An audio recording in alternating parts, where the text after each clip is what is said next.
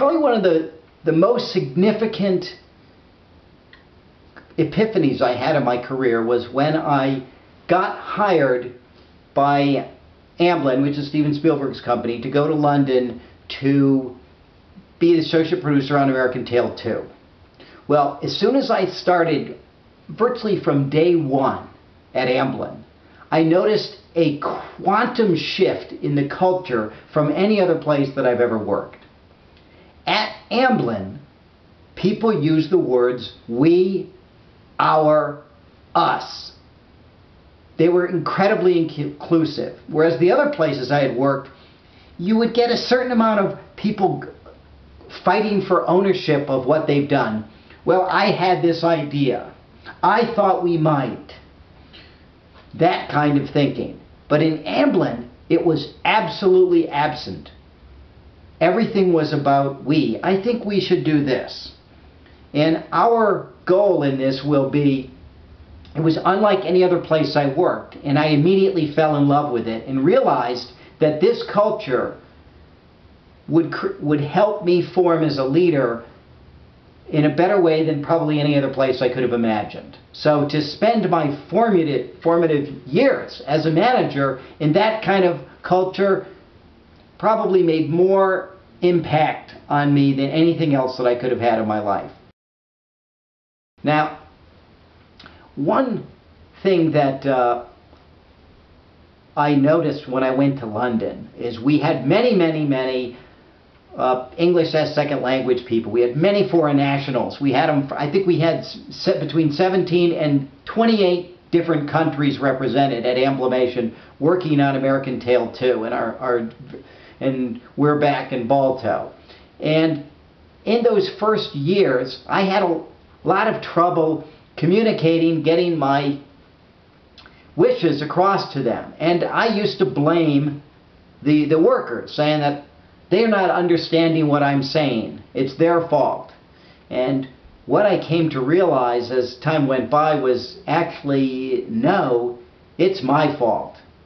It was my fault. And the most important realization I had was that the responsibility of delivering the message is on the person giving the message, not the person receiving it. So all those times when the employees and the artists were having difficulty understanding what I was trying to get them to do, that's my fault. That means I wasn't clear enough. And let me say that again, the responsibility of getting the people to understand the message is on the person delivering it. It's very important you understand that. When DreamWorks started, I went on a few trips with Jeffrey because we were trying to entice talent to come to work at DreamWorks. And one day, in the back of the car, I was talking to Jeffrey and I said, are you going to miss having the input of so many movies like you had at Disney? Because at the time, Disney was making about 30 movies a year, and that's not including the Miramax movies.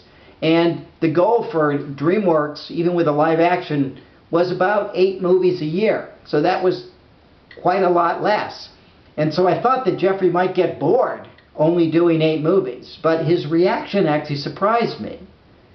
He said, no. In fact, the problem with doing so many movies was that he never got to give any attention to any of the ones that were going well. He said, when you do that many movies, all your attention is focused on the pictures that are out of control and having trouble. And so you end up going to all the troublesome films and having to be bad cop all the time, and you never get to enjoy the movies that are going well. And so, you know, I checked, and in 1994, I mean, the last year that Jeffrey was at Disney before he went to DreamWorks, they made Up in the Air, Cabin Boy, Iron Will, My Father the Hero, Blank Check, Angie, The Ref, D2 The Mighty Ducks, Holy Matrimony, White Fang, Myth of the White Wolf, The Inkwell, When a Man Loves a Woman, Renaissance Man, The Lion King, I Love Trouble, Angels in the Outfield, In the Army Now, Color of Night, It's Pat, and Camp Nowhere.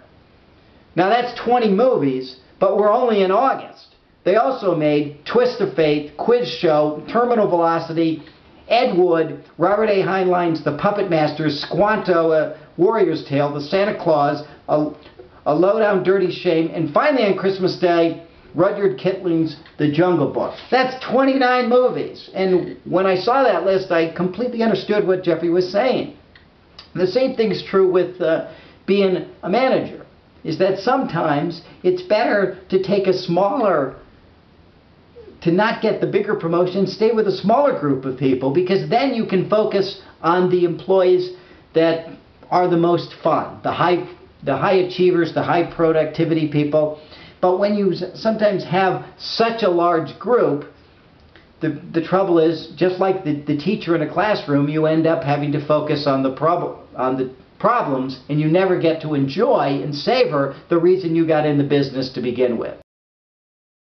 I think the last thing I'd like to leave you with is a story that happened during the making of Prince of Egypt. As part of our process in animation, we often have these in-house screenings where we kind of beta test a movie. We put temporary music and sound effects and storyboards, and we screen it to ourselves and members of the crew to get ideas of what's working and what isn't. Well, we had this one screening where we got all kinds of notes from everybody, and it was obvious that some things had improved and some things were not as good as what we had. And our head was reeling because there were so many different notes from so many different people and as to which direction we should go. And we reconvened in a smaller group at Amblin, because that's where we had screened it. So we're sitting in this room, and there's all these ephemera of Steven Spielberg things around us, of Mad Magazine covers from E.T. and Raiders of the Lost Ark, and there was the little original model for E.T.'s ship that was in a case in the conference room. And while we were sitting there, and our head was spinning from all these notes that we had, Steven Spielberg actually just stopped by chance. And he looked at us, and he could see that we were all limp, and he said, "How'd the screening go?" And Jeffrey said, "Well, you know, I think some things were not as good as they were last time." And Steven said, "Oh, you improved it to death." And that was exactly right. What we had done was taken some things that had been working and break them, because we changed them just out of habit, because that was our process, to look at things and to change it. And Steven's comment was right on the nose when he said we improved it to death. And I learned, and I think all of us did, in that meeting, that sometimes it's different, but it's not better. It's just different. And I guess that is one of the key attributes of a good leader, is that they can distinguish the difference between different and better, and call it and say, you know what, it's good, let's move on. And I guess that's what I leave you guys with. Sometimes it's good, and you just move on.